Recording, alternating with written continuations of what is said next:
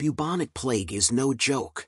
Also known as the Black Death, it was the deadliest pandemic in history, responsible for the deaths of 75 to 200 million people. The plague is caused by a bacterium, known as Yersinia pestis. Symptoms include pneumonia, fever and vomiting, as well as the appearance of dark lumps on the skin called buboes. The plague spread via fleas carried on black rats who crossed the oceans on trading vessels. Once ashore, the disease spread from person to person as a pneumonic plague. In the 14th century, germ theory wasn't understood. Still, some attempts were made to treat the plague, such as through the use of quarantine and the application of various herbal remedies.